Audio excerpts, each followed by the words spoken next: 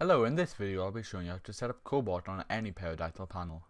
First of all, go to download CoreBot and make sure you save the file. Second of all, you will need to go into CoreBot's Discord and request for a key. After you've been verified, you should be given a key.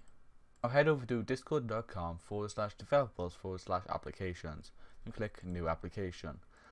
And then name your bot something, so I'm going to call it CoreBot.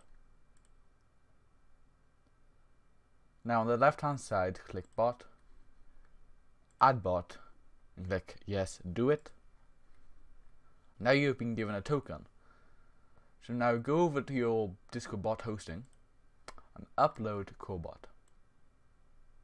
After you've uploaded CoreBot, click on file management, right click on CoreBot and click decompress.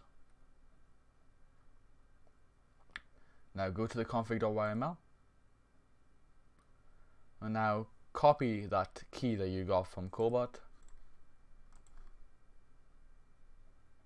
Now also go over to Discord developer applications again, click copy token.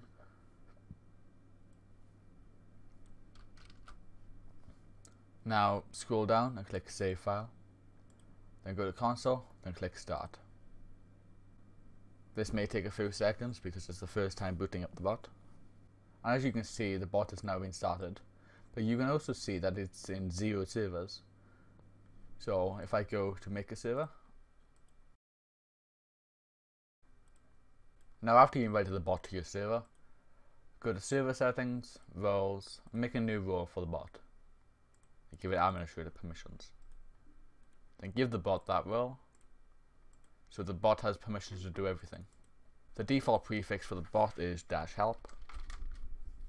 Or you can also ping the bot, so we do @CoreBot help. The menu will pop up.